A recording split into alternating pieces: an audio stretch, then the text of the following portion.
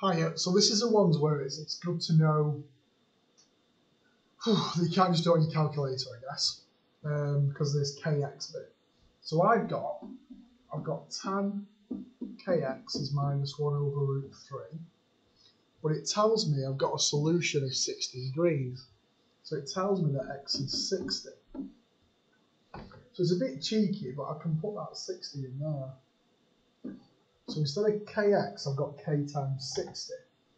So I've got tan of 60k is equal to minus 1 over root 3. So if I do the inverse tan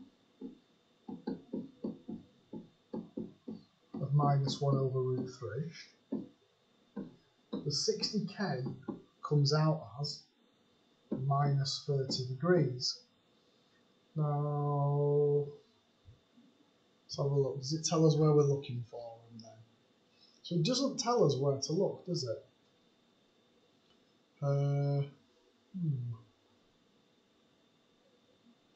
Let's have a look. So if I get my calculator, well actually the one thing I know about tan is that it goes on, it kind of repeats every 180. So if I know that tan of x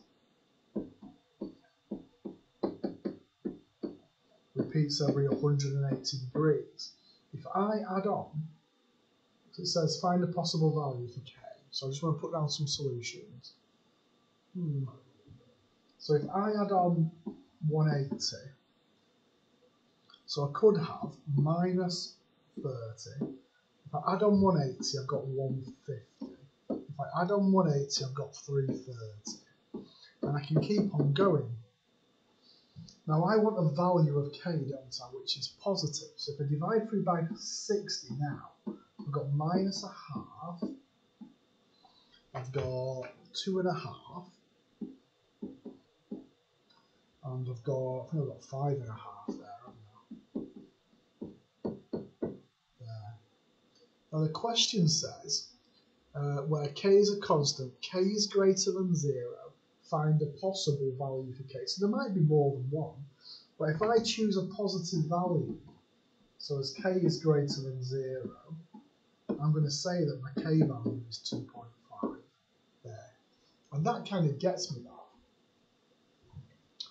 State with justification whether this is the only such possible value. Well, no, because I could have 5.5, and I could have the next one along, which is at 8, and the next one along at 10.5. I thought, well, no, it's good up in threes, isn't it? So the next one along would have been 8.5, and the next one 11.5. Because the graph repeats itself 180 degrees, every 180 degrees. That's when my next one would happen. So part B is a no,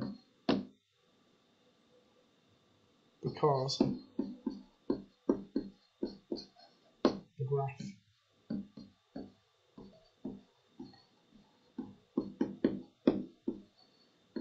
repeats itself every 180 degrees. So each one of those would give me a new k value.